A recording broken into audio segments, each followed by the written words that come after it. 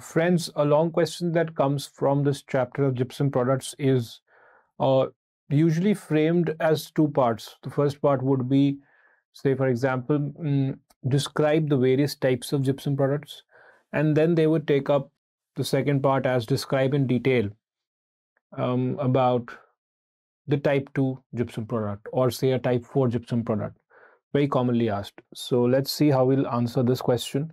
We've discussed the various concepts, right? We've discussed the conceptual part.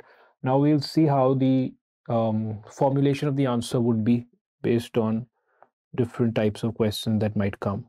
So if we talk about the LQ, it would be describe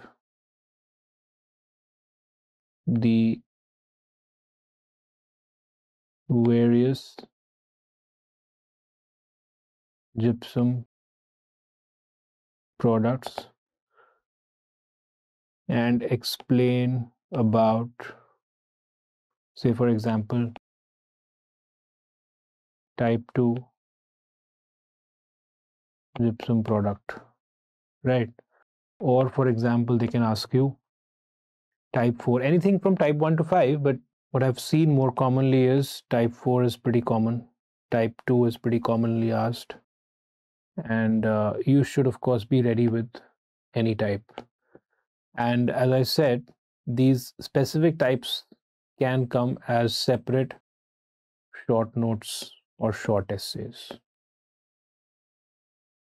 That's how the examiner usually makes these questions.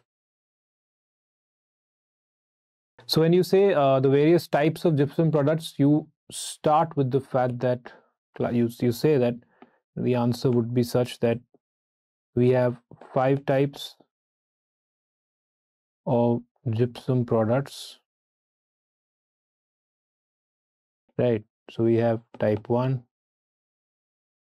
we have type 2, type 3, type 4 and type 5, right?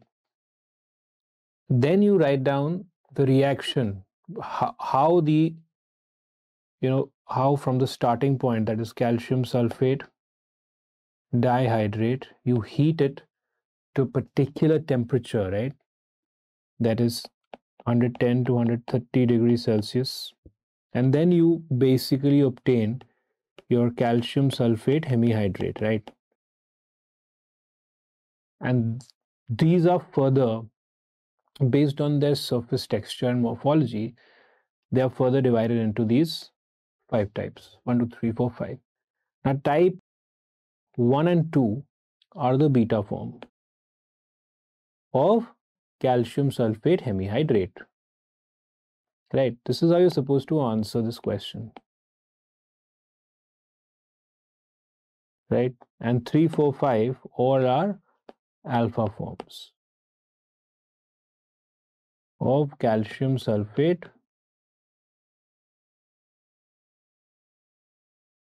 hemihydrate, right?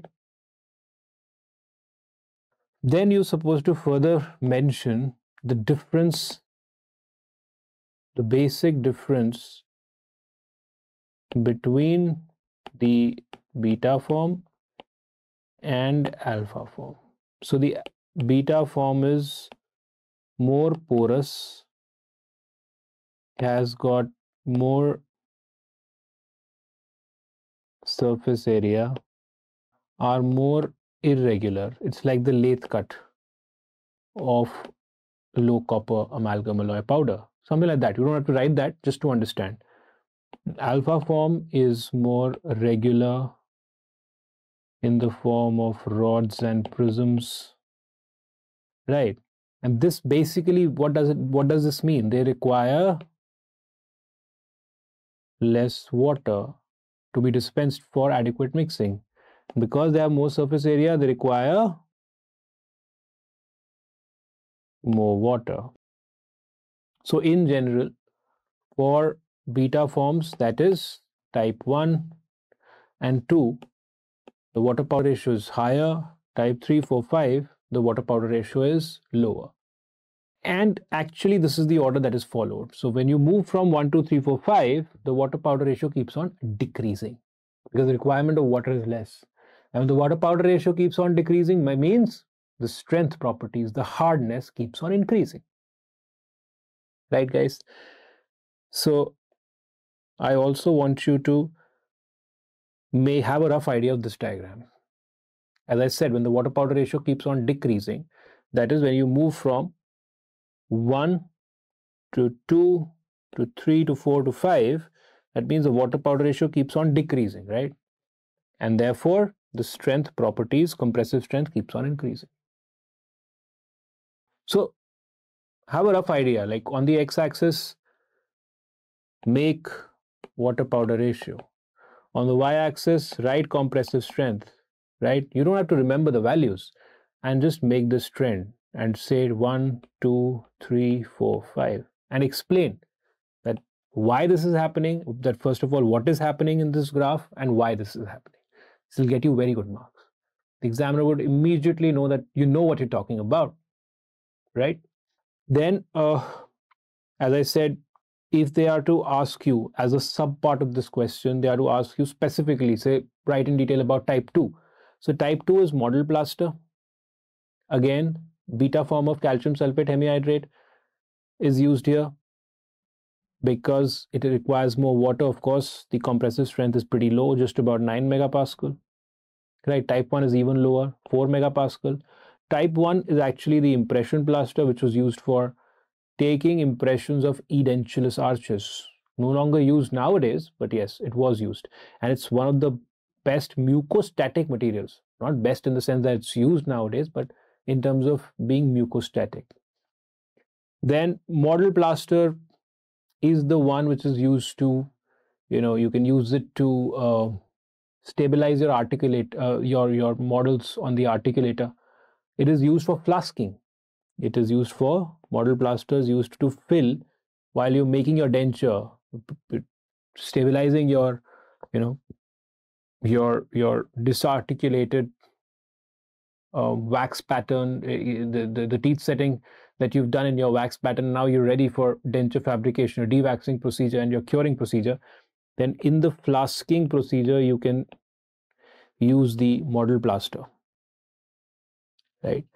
And type 3 dental stone is, of course, pouring your final impression. Once you do your border molding and you've taken your final impression with zinc oxide eugenol, you pour your final impression with the type 3 because it's harder, it has got more abrasion resistance, and therefore it is used as a final cast. Type 4 dental stone is actually, type 4 and type 5 are both die stones. But specifically, if you ask me that, if the examiner in your viva asks you, tell me one answer for die stone, then it would be type 4. That's a classical die stone. A die stone's requirement is, as it has been written, it should have high strength. So type 4 is the die stone. It should have high strength, high abrasion resistance,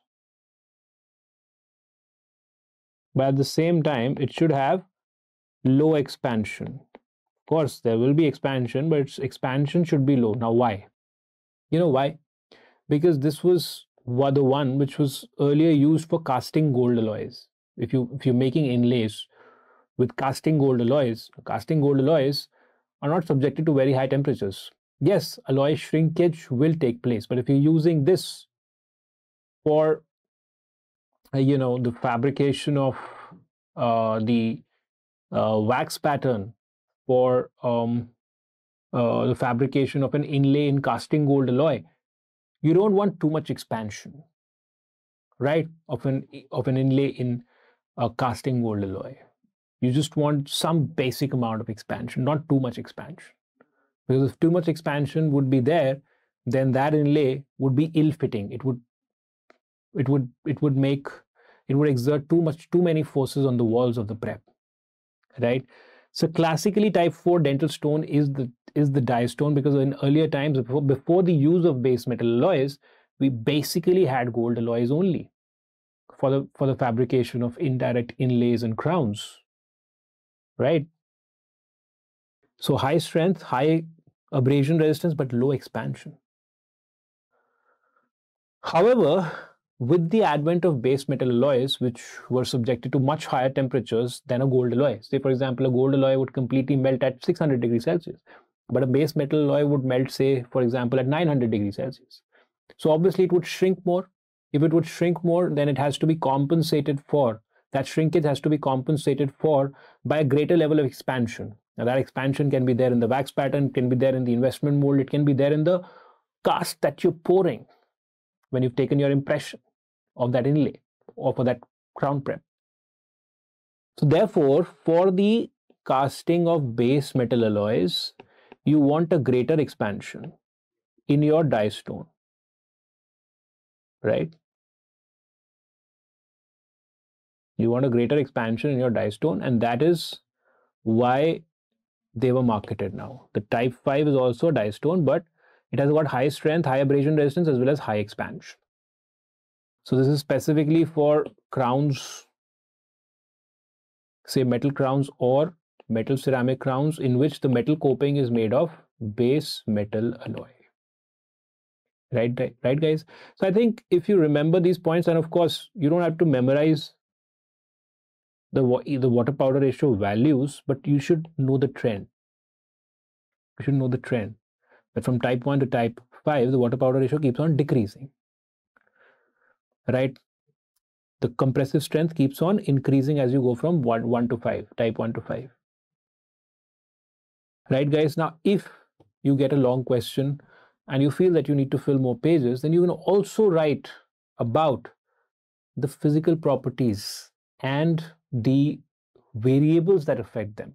For instance, in the previous part of the video, in the initial part of the video, we talked about in detail about the setting time, the factors that affect the setting time, right?